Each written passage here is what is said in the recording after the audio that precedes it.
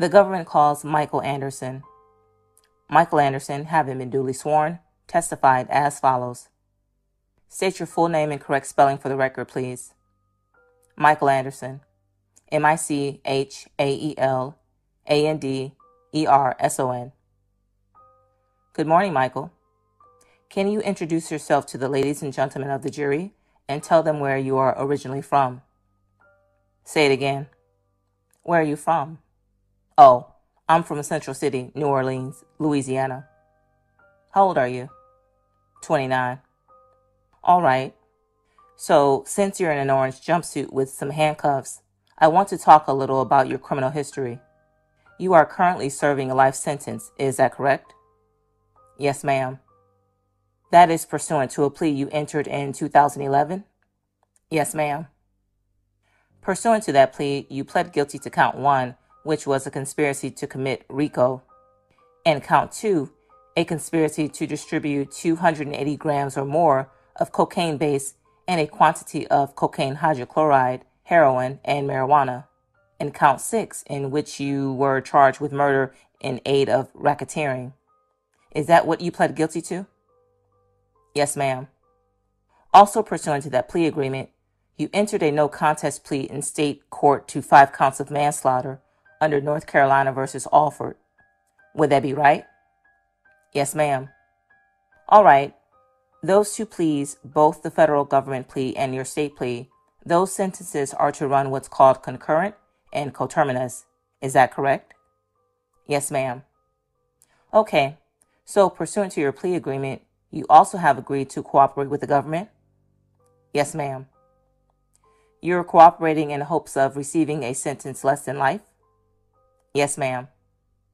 So if for some reason the government files what's called a motion or Rule 35 motion requesting a reduction in your sentence in the federal case, is it your understanding if Judge Feldman was to grant that and reduce your sentence, that your state sentence would be reduced the same? Yes, ma'am. Now, you also have a prior 2007 conviction for being a felon in possession of a firearm? Yes, ma'am. Then you also have a 2004 conviction for possession of crack cocaine? Yeah. Now, you stated that you were from Central City? Yeah. Where in Central City did you grow up? I lived on Josephine Street, St. Andrew, and LaSalle, like Felicity Street. I stayed on Jackson Avenue. I stayed on Dryades, Aretha Castle Haley Street. Okay. And you have been incarcerated or in jail since when? 2006. So you have been incarcerated since 2006 to today in 2016? Yes, ma'am. Okay. So I want to take you, obviously, to before 2006. Who were you living with when you were living in Central City? 2006? Just any time period before you got incarcerated. I was living with my mother. Do you have any brothers and sisters?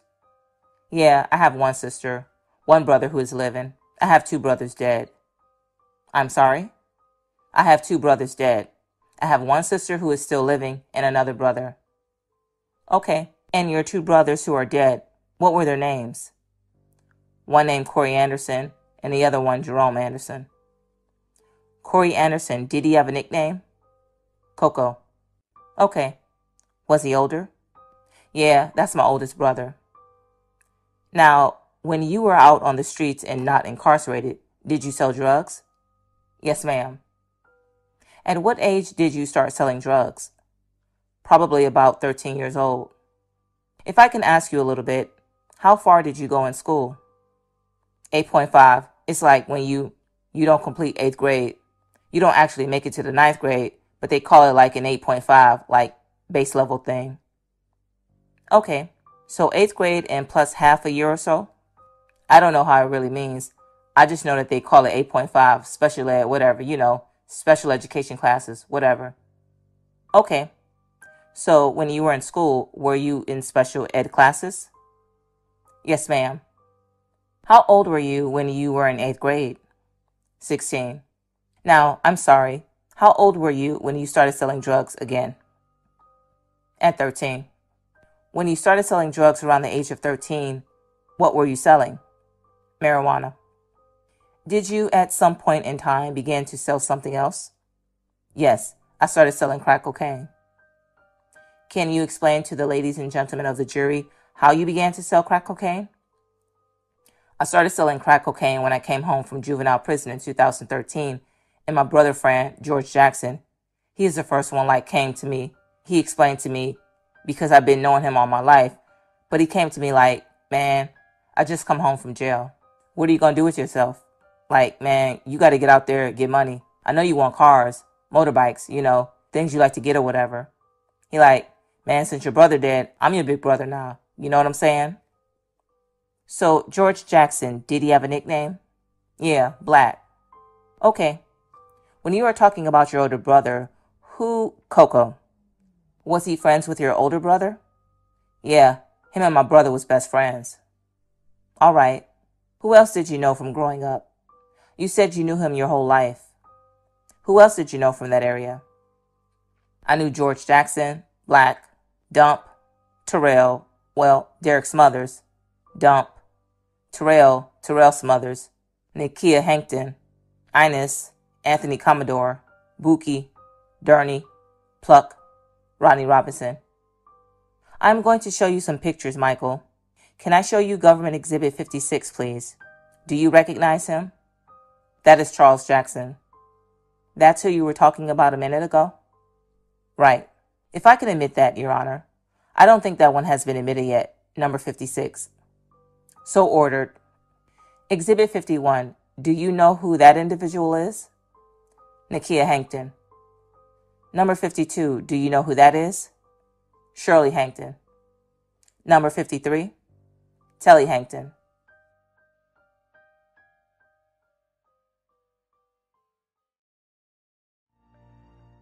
Number 52. Do you know who that is? Shirley Hankton. Number 53. Telly Hankton. Number 54. Squirt, Thomas Hankton. Okay. 55. Troy Hankton. 58. Daryl Smothers, Dump. 59. Terrell Smothers. Okay. If I can show you 239. Oh, Pluck. Brian Broussard. Yeah. 240. Rodney Robinson, Doodoo. 242. Darnell, D. Thank you. All those people I just showed you, did you know them from growing up? Yeah, we grew up in the same neighborhood. I showed you several pictures of the Hanktons. Did you know them well growing up? Yeah, we interrelated, Thomas Hankton and my cousin had a baby for him. My cousin got 2 kids with Dump, Derek Smothers. Some of the Hanktons have kids from my uncles. One of them, my little niece, she kin to the Hanktons too. A Hankton had a baby from my brother. Okay, so we close to kin, cousins, or whatever you want to call it, in-laws. Okay, and you personally knew them growing up? Yeah, my grandma raised up next to their grandma, Bernice Hankton, on Jackson and Dryades. Then I stayed on Josephine. We all stayed in the same areas and stuff like that. Okay, your grandmother was who? My grandmother? Dorothy Tabor. I'm sorry, what was her name? Her name Dorothy. They call her Miss Dorothy. She lived where? On Jackson and Dryades Street. When she lived on Jackson and Dryades, who lived next to her? Miss Bernice Hankton. That's the Hankton's grandma. So, I guess, back a little bit to talking about George. When you got out of juvenile, was George trying to help you get on your feet? Yeah, he brought me he gave me some money to go buy some clothes and shoes because I ain't had none when I just got out of jail, and asked me what I wanted to do when I got out or whatever, get money, go back to stealing cars, just a bunch of crazy young stuff or whatever. And I told him I was going to chill or whatever. So he gave me some drugs and look, man, this is what you need to do. What kind of drugs did he give you? He gave me some crack cocaine. How much did he give you? 2 1/4, 2 ounces and 1/4 of crack. Okay. You're talking about ounces, you said? Yeah, 2 ounces and 1/4 of crack. They call it 2 1/4. Did you know what to do with it? Well, George explained to me, how to weigh it and stuff. He was telling me how to get a scale, weigh it, .2 would go for $10, .4 would go for like $20, and 3 grams go for like an 8-ball or whatever. So if you just break it down, he was telling me I could make at least $3,000. But if you want to sell it fast or whatever, you just sell like .4, 8 balls and stuff like that. Did you do that? Yes. Did you go out and get a scale for yourself? No. He had told me. He brought me to a store called Jimmy's on Desire in Galvez. You go there and they sell like cut for drugs and scales and bags and all these things like that. Can you explain what cut is? Oh, cut is like a substance you put on a cocaine or whatever. Something like baking soda. Another thing called quinine. You put on a cocaine to scratch it or whatever, so it don't mess with the user's health or whatever. They can just smoke it and... Okay, so to help. Is that to help turn it into crack? Yeah, turn it into crack and scratch the drugs or whatever. All right. And you end up making more money if you add... Yeah, if you stretch them, you make more money and you break out down in bags and stuff like that. So were you able to sell that 2 1/4 ounces of crack that George gave you? Yeah, when I sold it, I brought him. He told me, I came back to him. The whole thing was when he gave it to me, he wanted me to score drugs from him, only him, because, he the only one that helped me out when I get out. He like, man, don't worry about the rest of these niggas. You know what I'm saying? Like he said, I'm your big brother now. Just chill, and we're going to get this money or whatever and just hang with me. So did you continue to sell drugs? Yes, ma'am. Did you continue to get it through George? Yes. How often were you, well, first of all, the 2 1/4, how much did you end up selling that for about? Well, after breaking it all down, give or take, you might make $2,300, $2,500.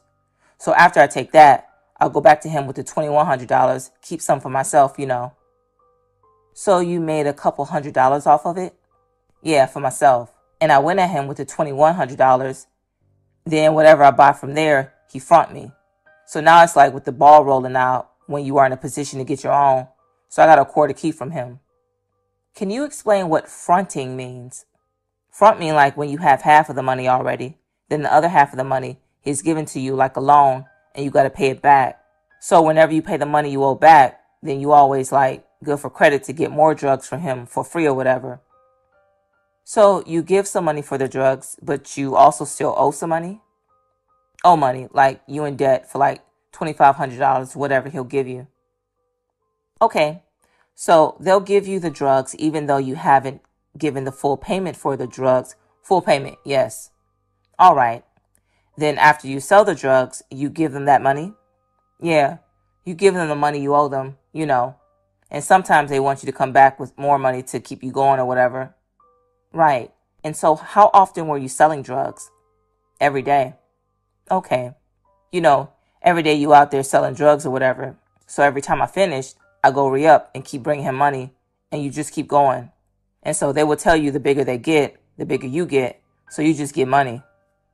Were you always getting 2 1/4 of crack from George? Well, I always pay for the 2 1/4. The 4 1/2, that's the 21, right? That go for a 4 1/2. Okay, so if I can try to understand that, so you pay for 2 1/4, and would you get an additional 2 1/4? I was getting a 4 1/2 and got an additional 4 1/2 with him. Okay, yeah, so it's a quarter key. Okay, how long did it take you to get to the point where you were getting a 1/4 of a kilo of crack from George? How long did it take? Yeah, from when you got out of juvie. Oh, about 3 days. 2 days, 3 days. The neighborhood, they got people riding around, walking around all day looking for drugs. I'm saying, so you're making the money constantly by the hours, all day, every day. So were there lots of customers in that area? Yeah, they pulling up on bikes, they walking, they coming in cars. They coming from everywhere, every day. Does it happen all day long? Every day, all night, people coming looking for drugs. You have some people selling weed, heroin, selling crack, powder, just everything. Okay, and were other people out there selling drugs too, besides you? Yes, a lot of people. A lot of photographs that I just showed you, were some of those people selling drugs too? All of them. What types of drugs were they selling? Crack cocaine, weed, and heroin. What's the drug that was kind of the dominant drug in that area? Cocaine. Now, did you always get crack from George? Yes. Would you ever buy powder? I did it one time, but I don't, because I always sell crack. That's all I sell because I don't know how to cook it up and stuff. So if I buy from them, they got to give it to me hard or go cook it before they give it to me. Okay. And when you say give it to you hard, does that mean crack cocaine? Yeah, crack cocaine. They have to rock it up. So do you know who George was getting his drugs from? Telly Hankton. Okay. The other people that you said that we saw the photographs of, all of them are dealing drugs. Do you know who they were getting their drugs from? He supply all of them. He sell all of them. You say he. Who do you mean? Telly Hankton. Okay. How do you know that? Multiple times, the way they had it set up that whenever he come around there, he come bring the bag of cocaine, give it to Nakia. Nakia would take it and go put it in the yard. And it's like, I don't know how to really explain it. You got people walking up the street all day. So whenever he come out with the drugs, they come from everywhere. They come get their drugs, and go back. When you say when he comes with the drugs, are you talking about Telly? Telly Hankton, yeah. Then when you say people come from all over, are you talking about crack users? No, dealers. Okay, people who are looking to buy drugs, yeah. People looking to buy, they pull up in cars and multiple people. Would Telly sell directly to crack users on the street? No. Nakia, Dump, Terrell, everybody else like me. I'm selling crack, breaking it down, selling it and stuff like that. All right. What kind of quantities was Telly distributing to people? I bought quarter keys from him before, half a key, 2 1/4. He ain't selling nothing under an ounce. Nothing under an ounce? Nothing under an ounce. Now, we showed some pictures up there with Pluck, yes. Brian Broussard. Who was he friends with when he was out there? Friends with? Yeah. Well, we all grew up together, so everybody was like a big family, like homeboys or whatever around there on the street. Okay. Was he friends with Derek Smothers and Terrell Smothers? Well, he was they was his big homie. We call it big homie, when an older guy take a liking to you. They look out for you, bring you home always, treat you like a little brother or whatever. Okay, so who was who in that relationship?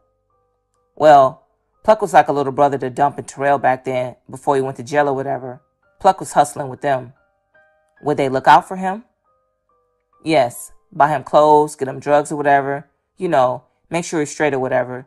Because we were young, going to school, so these dudes are older. You know what I'm saying?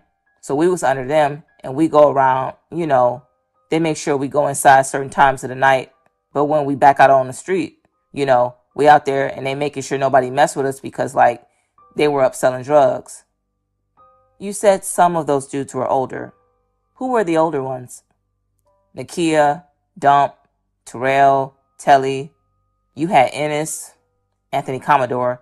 You had Beezer, Buki. Was Buki Arthur Stewart? Yeah, Arthur Stewart. That's Journey's big brother. A lot of guys who used to be out there, but they ain't on trial right now. But a lot of older dudes was out there. But me, Pluck, Dew, and Journey, we was the youngest ones around there. How much younger would you say you were about from, say, Telly? Besides Telly? Say from Telly. He's about 10 years older than me. Okay. Did you have an uncle who was out there too? Or I'm not sure what his relationship is. Harold Jones? That's my big cousin. Big cousin? Yeah. Him and Telly, they growed up together. So he was getting drugs from Telly and George too. Okay. And on one of your convictions that you are serving a life sentence on? That's my co-defendant, yeah. Okay. And who was he getting the supply from? From George and Telly.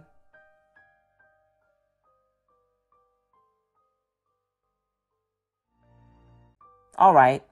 You said at some point Derek and Terrell went to jail? Yeah, in 2001, they went to jail.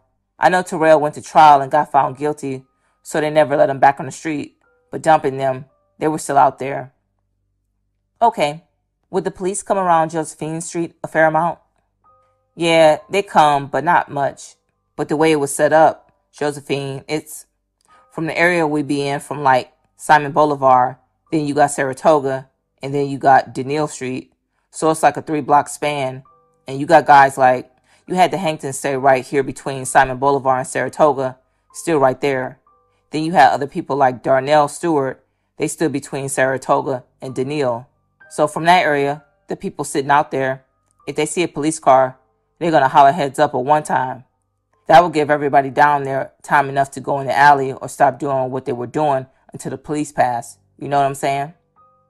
And what would you guys do when the police would come by? We sit on a porch or go in the alley or just do whatever to like make it like we ain't selling no drugs or stand on the sidewalk or like that. Would you guys keep firearms with you? Guns? Yeah. Who would have those?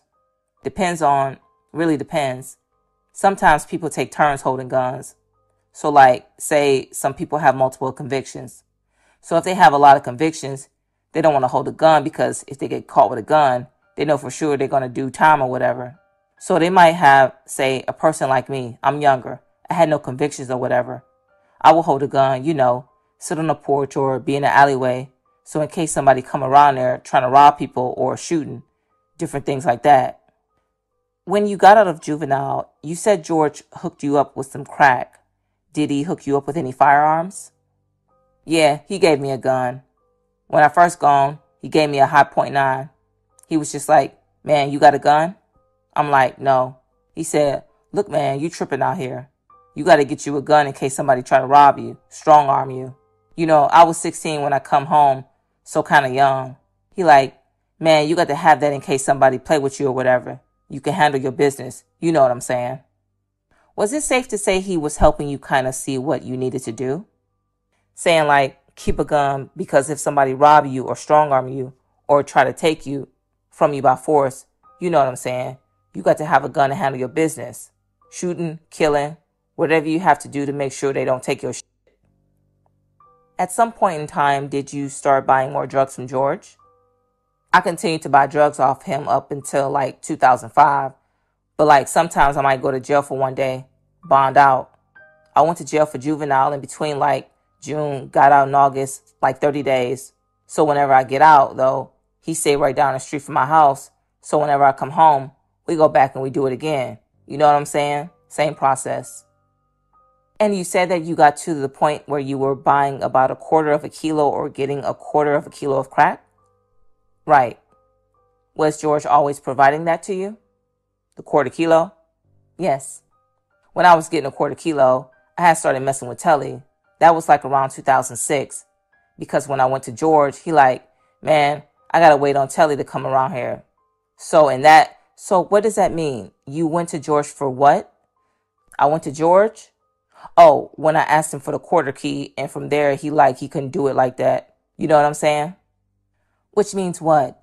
He didn't have enough weight to do that, to give me that much credit, because I'm spending $5,000 with him.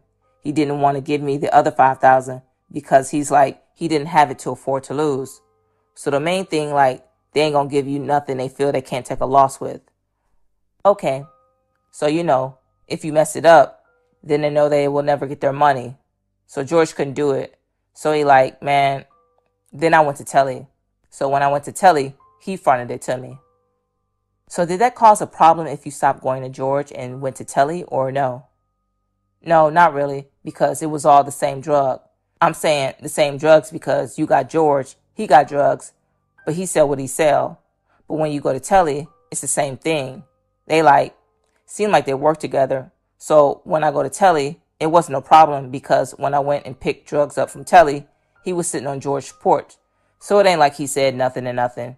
You know what I'm saying? It's cool. Where was George's porch? Jackson, between Daniel and Saratoga on Jackson Street. How many blocks approximately was that from Josephine Street? 1. Okay, so close by. How many times did you directly buy drugs from Telly? 4 times. The only reason why I remember because it was 2006. I was home like 6 to 8 days after Katrina, so that's when I really was dealing with him. Okay, how were you able to afford to buy such or get such large quantities? When I came home, like our house got burned down during Katrina or whatever, it caught fire. So my mama had fire insurance and stuff like that. So she had like $3,500 for me because I lost all my clothes, shoes, and everything. So when I come home, she had the money for me. Instead of me buying clothes and stuff, I went and bought more drugs to get started.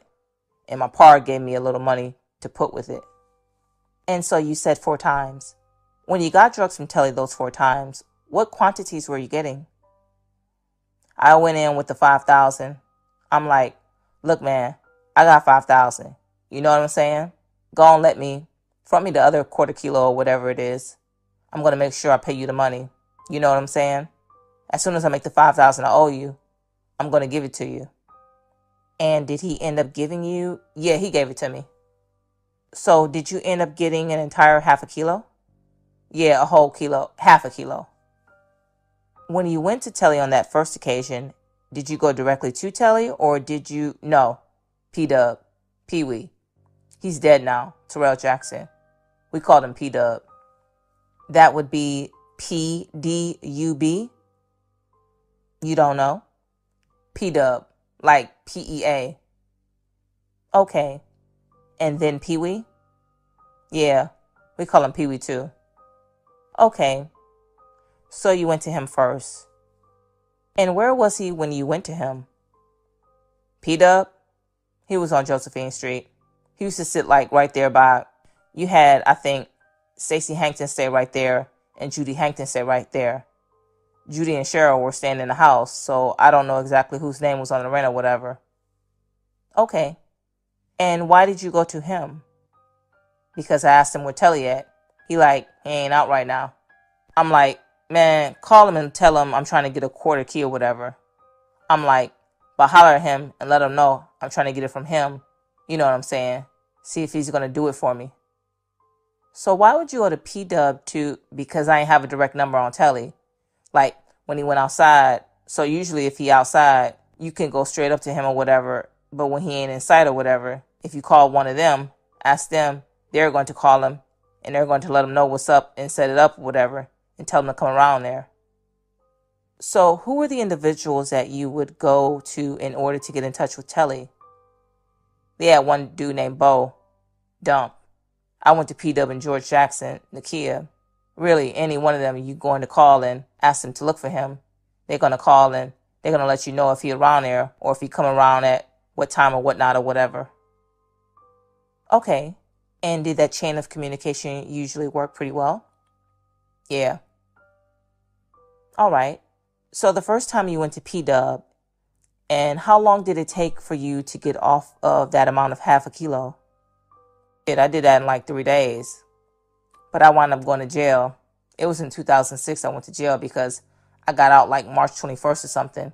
And I got the drugs. I paid them, you know what I'm saying? His half, his 5,000. And then I wound up going to jail and messing around with some heroin. Got caught in the house, whatever.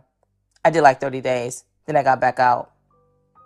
Did you pay him the other 5,000 you owed him? I ain't owe him another 5,000. The first 5,000 was mine. I just wanted to pay him his 5,000 so I wouldn't be indebted to him. Got it. And then did you buy from him again? Yeah, when I came home, I went back to selling. Okay. And who did you have to go to? Did you go directly to him or no? Dump. He went outside. Like, he don't really be outside in the daytime like that. You know, if he be outside, you got to be outside like 2, 3 in the morning, 1 in the morning. He be out there around that time. But you know, whatever. I need drugs and I'm trying to get mine now. I'm going to go to them, ask them where he at or whatever. They're going to call him and then he's going to come out there. And when he come out there, you're going to see him down the street or they're going to come tell you right out there. Okay. So who did you go to the second time? Dump. Dump? Yeah. All right. Then if I can, when you get the drugs from Telly the first time, was that on George's porch or the first time with P-Dub? No, it was on Josephine. Okay. How does that work? Does Telly bring it directly to you? Well, he go by one of his auntie's house. Well, it depends on the time. After the storm, they were staying right there next to each other on, I think it's 2004 and 2006 Josephine Street. And which auntie was that, do you remember? Judy Hankton and Cheryl was living in one house after the storm, and his cousin Stacy Hankton was staying next door, like a double duplex that he was staying right there. That's all the porch we all used to be on. So you went to one of those houses to get the drugs? Yeah, when I came down there. When he came out there, P-Dub called me down the street or whatever, man, Red down here. You better come around the corner. Be right there. See, they said that because when he come around there with the drugs, he don't want to be sitting out there waiting with the drugs. The police could come, anything. So he wants you to be right there, so as soon as he come, you get your drugs and go on by your way or whatever. And you mentioned Red. Is that a nickname? Red. He go by Third, Red, Wild Bill, sometimes different names. Okay. Then the second time when you went through Dump, where did you get the drugs? I went by George Jackson's house. Was that when he was on the porch? Yeah, he was on the porch. Well, what happened was I called Dump when I seen Dump. Dump, that's my cousin, baby daddy. So he lived right with my cousin. So when I see him, I'm like, what's up, Red? He like, I'm on a call or whatever, trying to get. I'm like, man, when you holler, tell him I'm trying to do the same thing or whatever. So he said, I'm going to call him. So probably about an hour, 2 hours, he pulled up back around there. He said right around the corner right now by Jackson, George house. He said on Jackson Street. He like, come around there. When I went walk around there, Telly was, the way the house is, they got a yard around it with a little porch at the end. George was right there on the gate by the apartment, and Telly was sitting on the step. And I went in the gate, you know what I'm saying? Okay. Then the third time you bought that quantity, and again, was this? He came straight to my house this time. Okay. Where was your house at that point? On Josephine, 2022 Josephine Street. All right. And who did you have to go through in order to get in touch with him? I see him coming down the street. I flagged his truck down. He driving a Cadillac truck or whatever. So when I seen him, a Cadillac truck? A Cadillac truck. Escalade, yeah. So when I see him, I flagged him down. He pulled over. I got in the car and I gave him the money. Told him what I'm trying to get. He said, all right, give me a few minutes. I'm going to be around here. And I was just sitting on my mama's porch and it was kind of getting dark. And I just seen him come walking up the street. We went in the house and he told me I shorted him $150 too. So he made me give him the $150. He told you you shorted him? I shorted him $150, yeah. The money was kind of short. Okay. So we went in the house. He gave it to me in the brown paper bag. Did you give him $150? Yeah. I gave it out of my pocket right then and there. Okay. And again, was that hard, meaning crack, cocaine? Yeah, hard. The fourth time you got, are we talking about a half a kilo of crack? It's half a kilo, half, 2 quarter keys. Okay. The fourth time that you got it, who did you have to go to in order to get in touch with? I seen him out on his auntie's porch. Which auntie was that? Do you remember? On the porch. On Josephine Street? Yeah, on Josephine Street. Where did he give you the drugs? He was right there on the porch. When I went down there, I seen him. I hollered at him, gave him the money. When I gave him the money, he left. He just told me to be around here because he ain't never had a cell phone on him.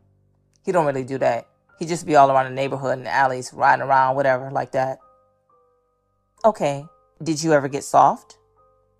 The last time I got some soft from him. How much of it was soft?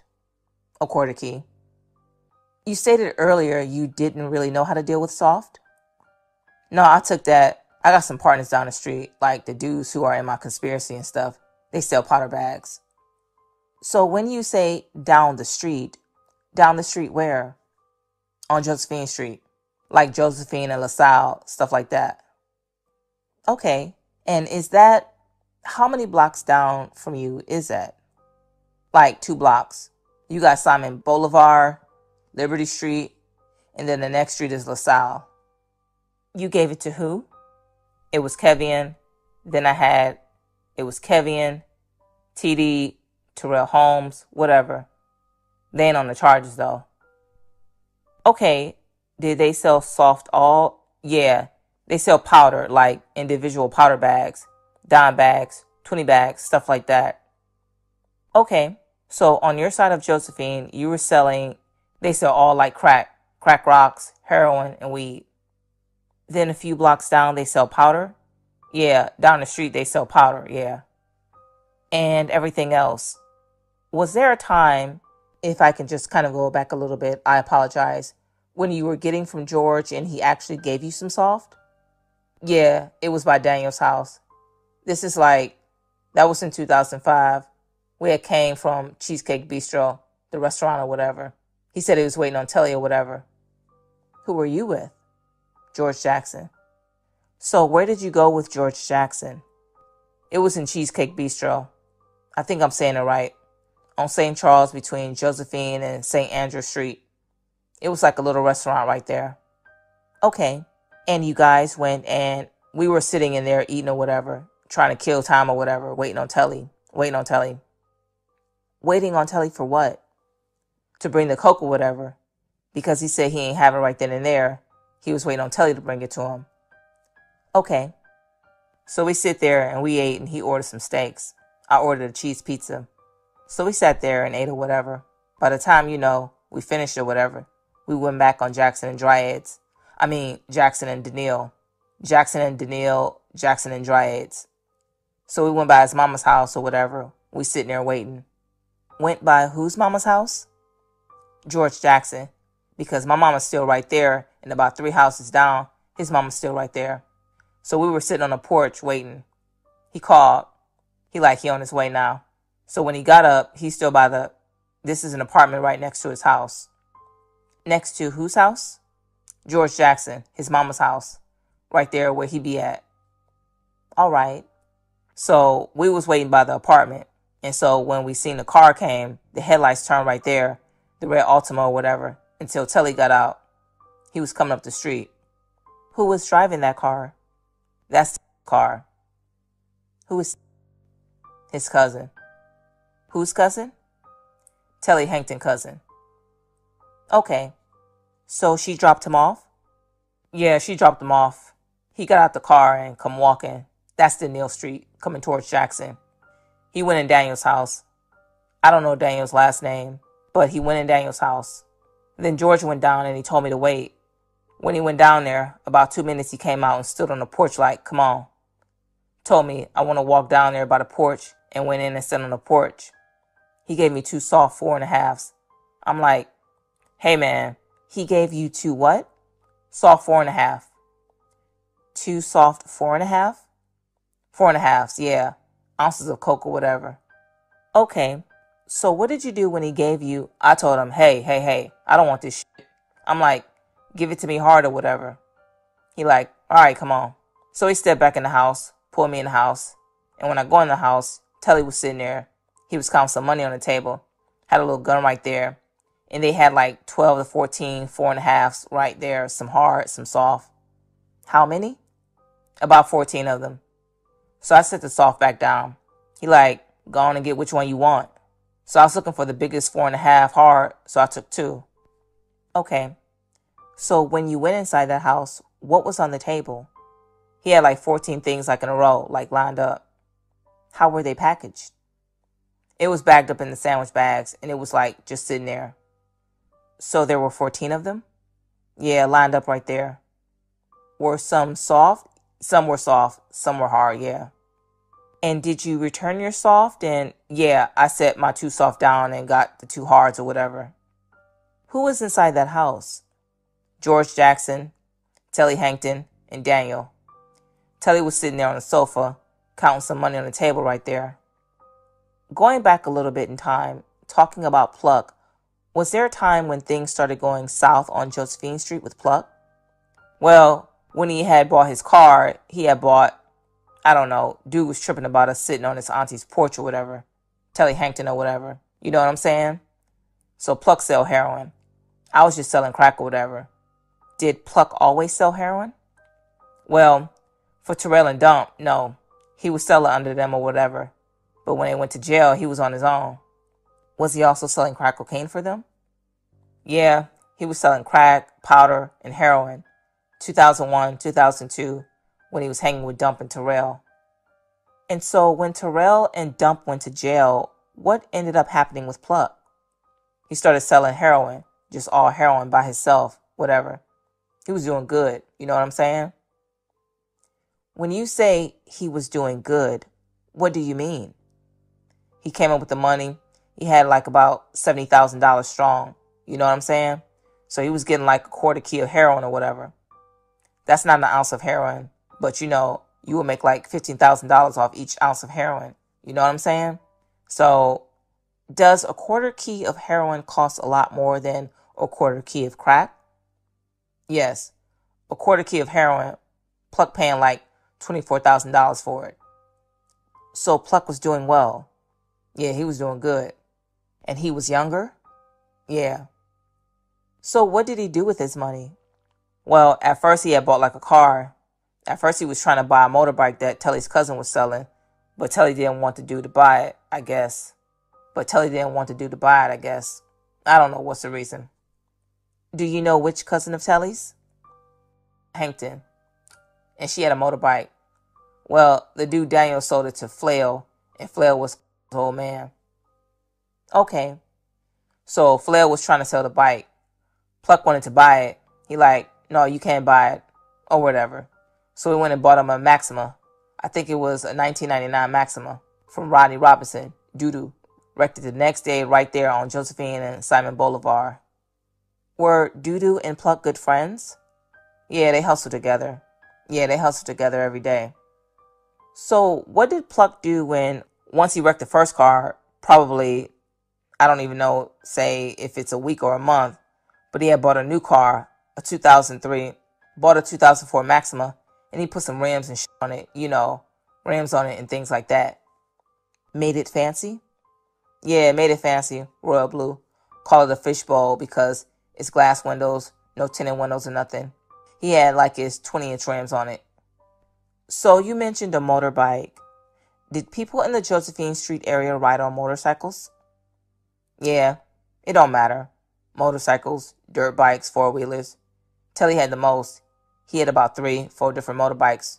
2 big old Raptors. 2 big old what? Raptors, four-wheelers. They called them like Banshees and stuff like that. Dirt bikes. He had a chopper motorcycle too. Is that the kind of motorcycle with the handlebars? Yeah, it looked like a Harley Davidson, all chromed out and shit. So when Pluck got the second Maxima, was he still dealing drugs in the Josephine? Yeah, he was still selling heroin. He was probably right there on Josephine, but the way you had Hankton still right there, then Durney and them still out on 2011. So they ain't right around some grandpa, Mr. Stay right across the street. So you know, when we ain't sitting on porch, we sitting on porch. When we ain't sitting on porch, we sitting on 2011.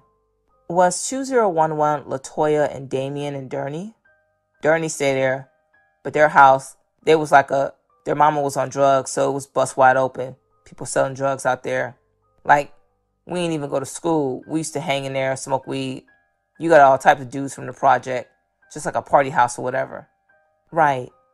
By house with Pluck, where we sit at, see Hankton, her daughter is my uncle's daughter. So that's my cousin. You know what I'm saying? So I feel like I had a right to sit on that porch because that's my cousin's porch. You know what I'm saying? So we sit there on the porch. Pluck sit on the porch and shit. So one day we was out there. Telly come down there. Told him to get off the porch. Go ahead. Say, nigga, now what you tripping for? You know what I'm saying? Did he tell you to get off the porch? He was telling Pluck and them to get off the porch. Well, you know, we all hang together. So it's just like the same thing because he like, y'all, get from over here or whatever. Get off the porch. So Pluck asking him, why you tripping? Like, what's up, man? He's like, man, you can't sit here. He like, I ain't sitting here, so why you telling me something? Did Telly, before that incident, Did he ever say anything to Pluck? Told him to stop parking his car right there on Josephine by house. Told him to stop parking around the corner because he didn't want him drawing no heat, because he didn't want people to think that Pluck was selling drugs for him. Because Pluck's car was fancy? Or why would that draw some heat? I guess, yeah, it was fancy.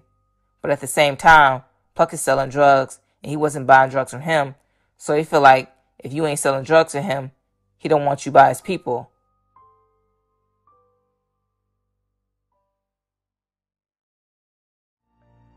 So he feel like if you ain't selling drugs to him, he don't want you by his people, because he sell drugs from right there. So if the police come for you and catch him, it's like a conflict thing, like he feel like he running right there. When Telly asked Pluck to move his car around the corner, did Pluck do it? Yeah, he moved his car. But once he told him about stop hanging out on the porch, Pluck is tripping like, what's up, man? Why you keep fucking with me or whatever? You know what I'm saying? Like, man, you tripping. Cheryl ain't said nothing, so why are you saying something or whatever? He like, man, little boy, get off his porch or whatever. What was Telly's reaction to Pluck? He jumped up to him. What's up? You want to fight, Pluck? Like, I don't want to do no fighting. Man, you tripping. I don't do no fighting. I don't want to fight you. Like, you tripping. Go ahead, you know what I'm saying? Telly, what's up? Like, you want to be a big boy and all this shit? What did you all end up doing? We went to 2011. Well, we got off the porch eventually, you know what I'm saying? And we went down the street. And so, when we just down there in the house and shit, Pluck vent, whatever you call it, speaking his mind like, man, this nigga tripping, man. Why he keep fucking with a nigga like he playing? He gonna make a nigga bust his ass or whatever? Okay. So, when you guys were having that conversation, where were you? In 2011. That's Gurney's house. Okay. And who was there? I think Toya always in the house because her mama be running around. So Toya always in there. I think Ennis just got out of jail. He was there. I think Michael Fontaine, Damien. Was Dudu there? Dudu, yeah. We was on a porch together. We were down there together. Okay. So what was Pluck saying? He was just venting like, man, why the nigga keep fucking with me? Like, man, this nigga, why he hating on the nigga or something? That man, fuck that nigga. Man, that boy put his hand on me. I'm gonna fuck that boy up or whatever. Like he gonna kill Telly or whatever.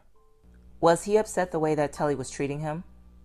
He wondered, like, why Telly keep fucking with him, keep on. Like, if it ain't this one day, get off the porch of this. Like he always keep, like, nitpicking. Like trying to start some shit or whatever. Okay. Did you guys in that conversation talk about killing Telly? I'm saying that was Pluck's main whole thing.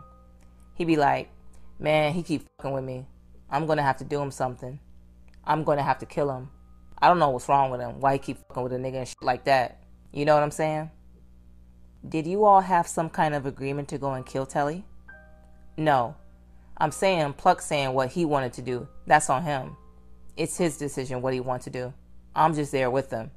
We ain't no, oh, we gonna kill Telly shit like that. He's saying what he want to do if he keep fucking with him. Right. And then sometime after that conversation, did Pluck end up getting shot and Dudu? Yeah, they got shot. But one day on, I don't know how long it was, but I was walking home one day, so off Jackson, I turned off Saratoga.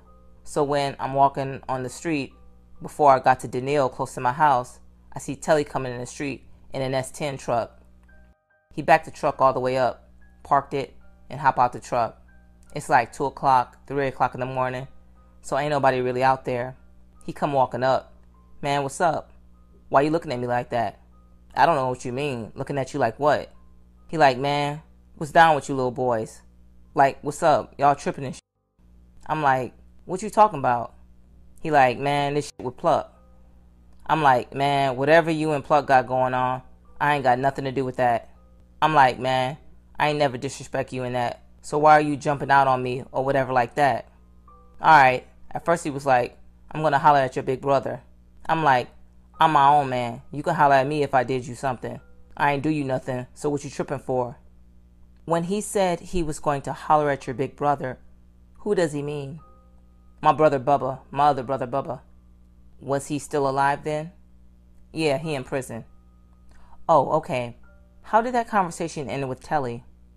It ended Well, he felt like if I plotted with Pluck to do him something or something, like, man, I ain't got no problem with you.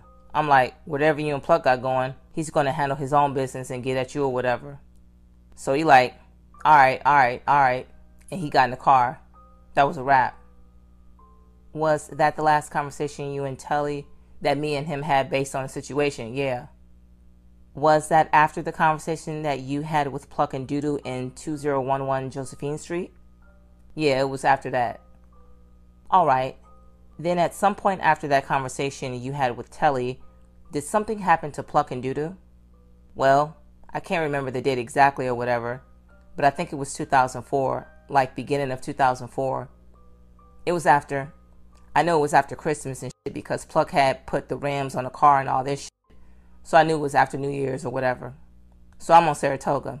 It's between Jackson Street and Josephine Street, Saratoga.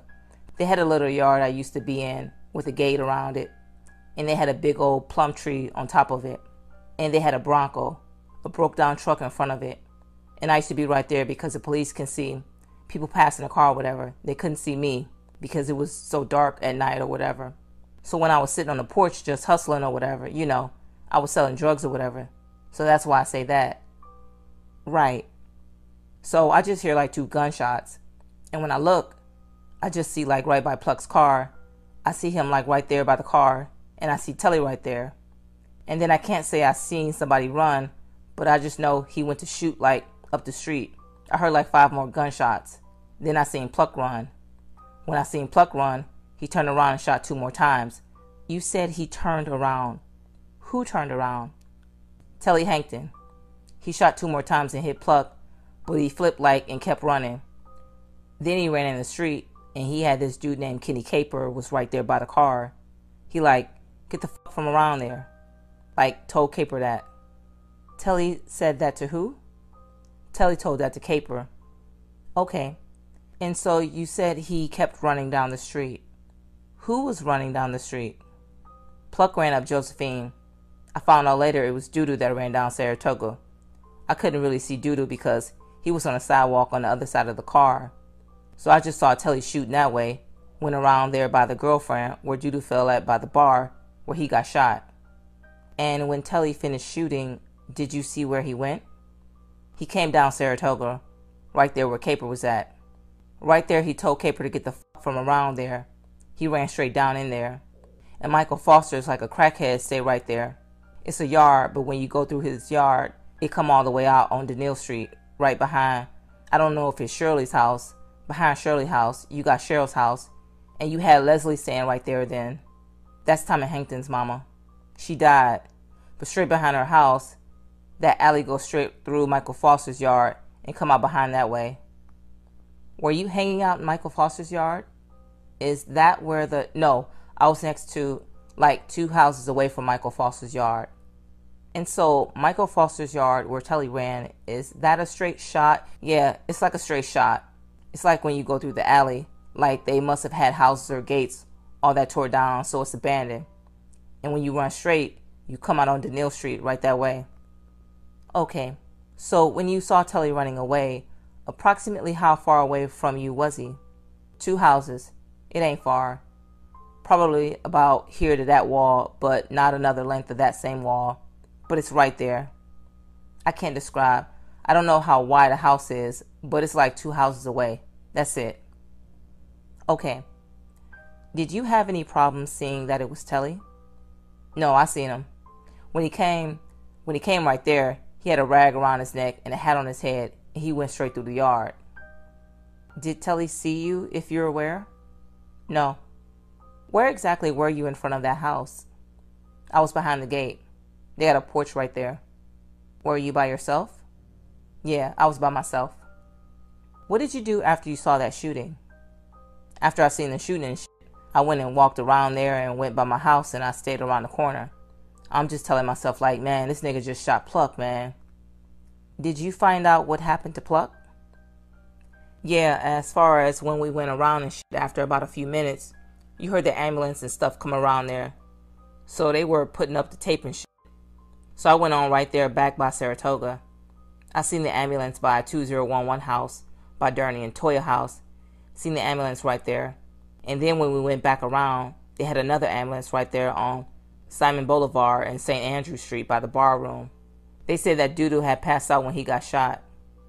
Did you eventually go to the hospital? Oh yeah. I called a little chick, Trina, to come bring me to the hospital to go up there. So when we got to the hospital, he had like the whole Hankton family up there, people up there. The Hankton family? The whole Hankton family, yeah. Like Cheryl, my cousin, Trika, all them people live in the neighborhood. You know, everybody knew Pluck, so everybody went to the hospital to see what was going on or whatever. Did you ever get to see Pluck that night? No. When we was up on the emergency ramp right there by Charity or whatever, they said Pluck got shot. They was like he was going straight to surgery. Doodoo was all right because he got shot in his, we just say ass. I don't know what they call the bone or whatever. Say he got shot in his ass or whatever. So when I was up there, I seen the kid crying, but I'm looking, I don't know if he really knew what happened. But by he was crying, I'm like, he must not really know Telly did it. You know what I'm saying? Because he was crying crocodile tears or whatever. But when I was leaving off the ramp, I seen Telly and George pull up to like by the emergency ramp and get out. And they went up and walked up to the ramp to where everybody was standing at.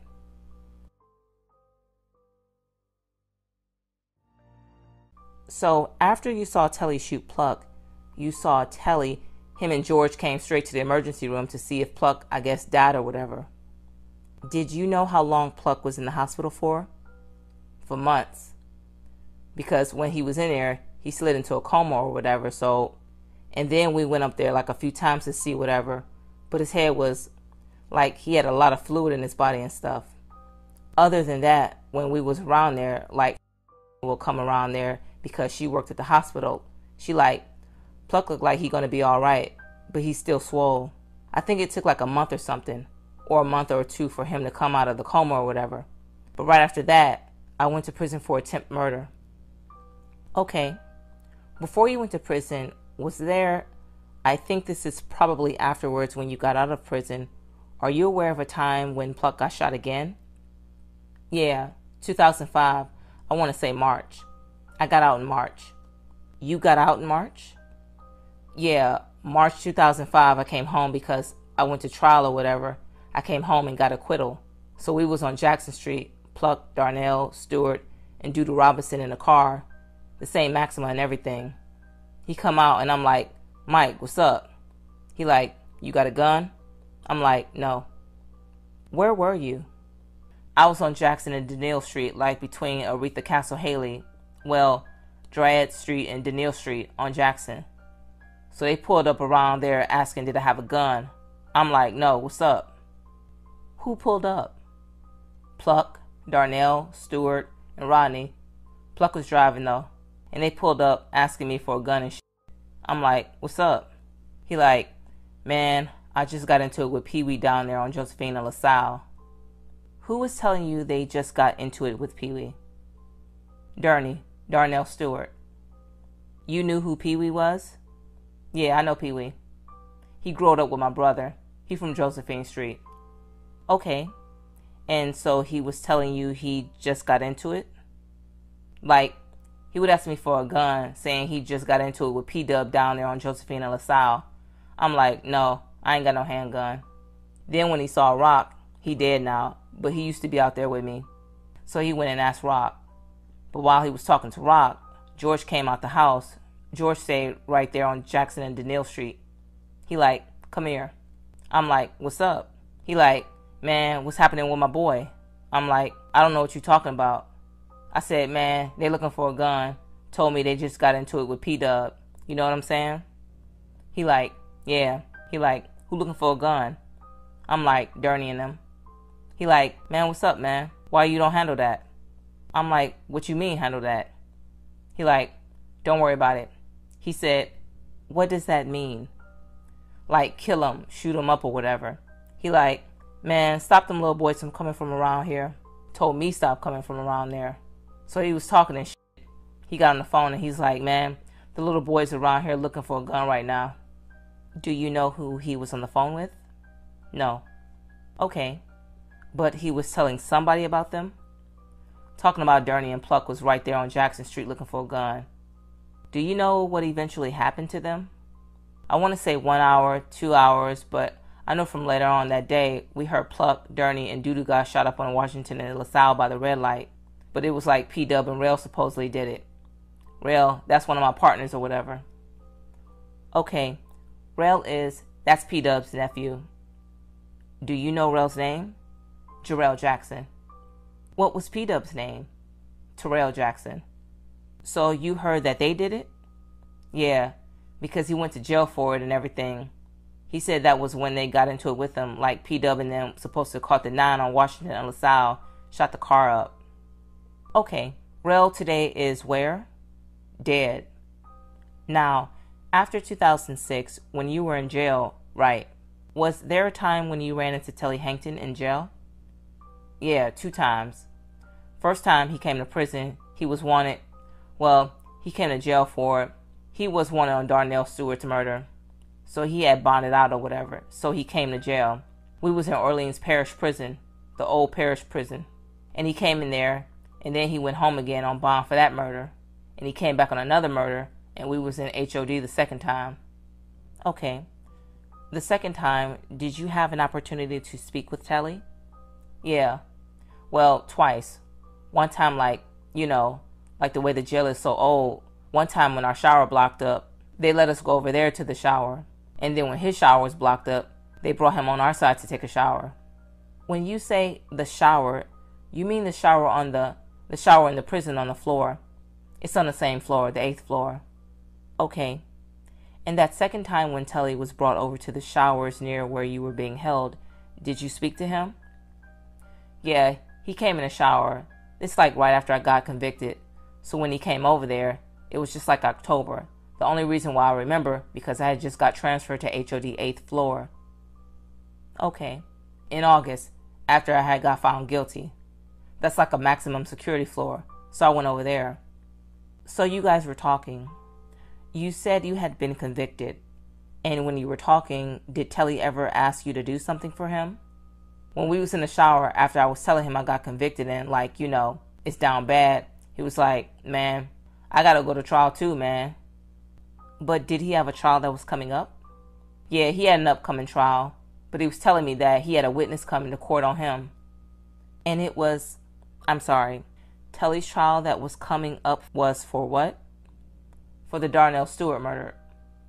Okay. And he was telling you what? He was saying he got a witness coming to court, and he seen how I got convicted off a witness or whatever. And he was like, he was scared that, you know, he got a witness coming because he might get found guilty or whatever. So in that conversation, he told you that he knew he had a witness coming forward against him? Yes. Okay. And what did he ask you to do?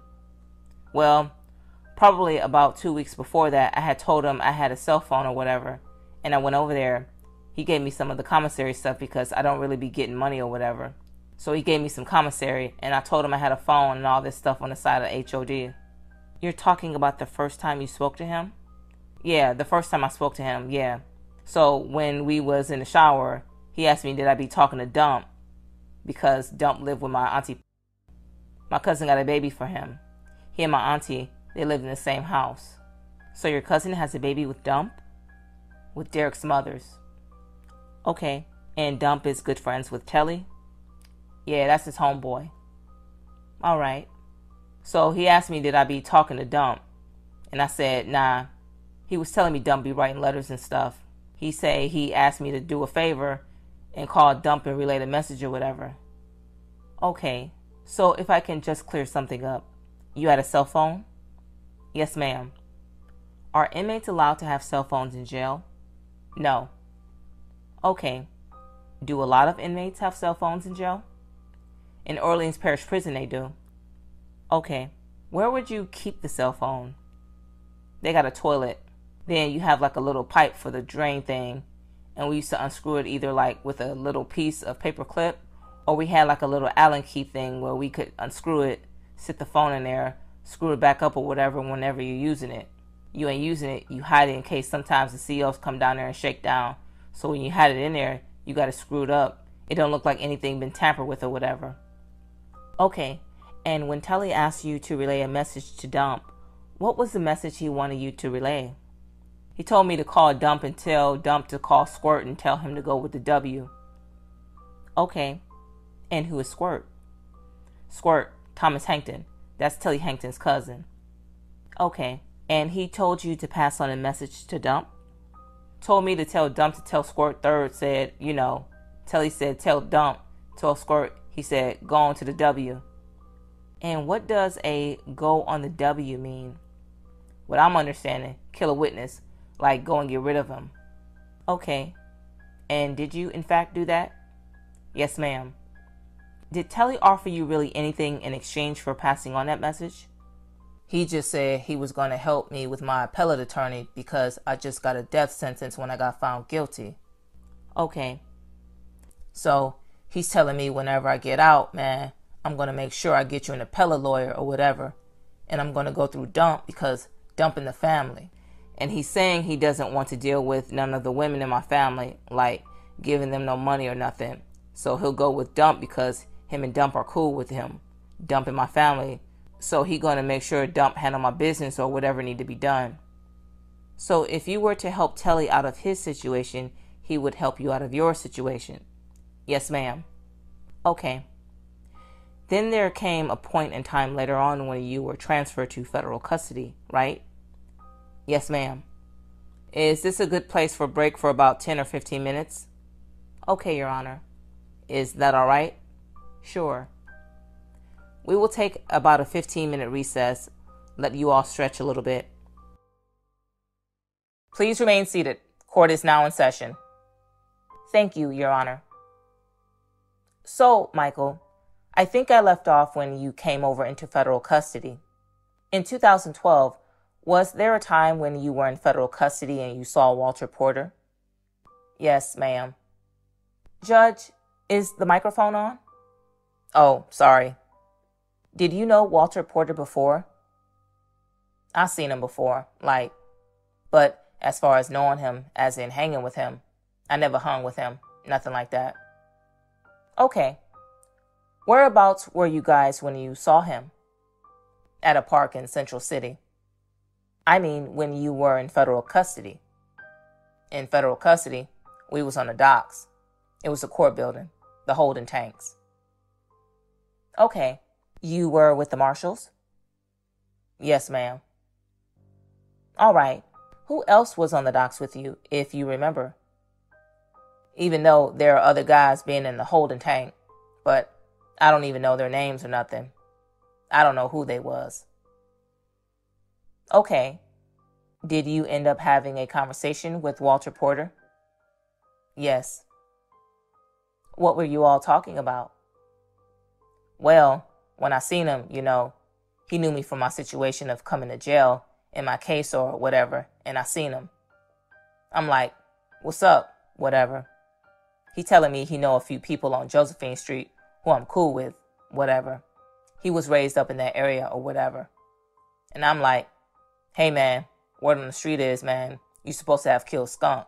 Kenny Robinson is his real name. His nickname is what? Skunk. Okay. So you had heard this and were asking him about it? Yeah. I asked him man, word on the street, you supposed to have killed Skunk. He yeah, man. He's Slim's supposed to have sent something on him or whatever.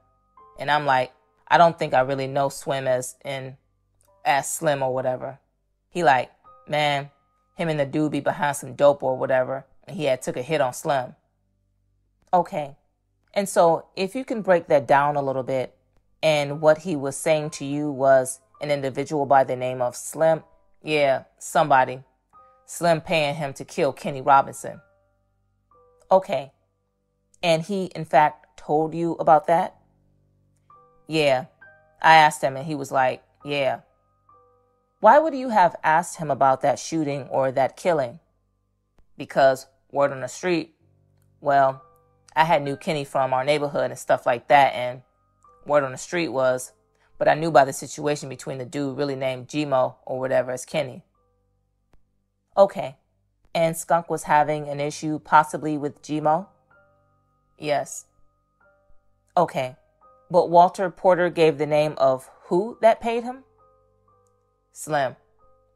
Did he tell you any details about how much money he got paid? No, he never said none of that. Did you know where Kenny Robinson got killed? Yeah. Where? He got killed on Willow and First Street. Okay. And were you in jail? Yeah, I was in jail when it happened. Like I say, I heard about it, and I just asked him when I seen him. Okay. I believe those are all the questions I have for Mr. Anderson, Your Honor. It's my understanding that we are going to allow defense counsel to cross-examine him after lunch? Yes.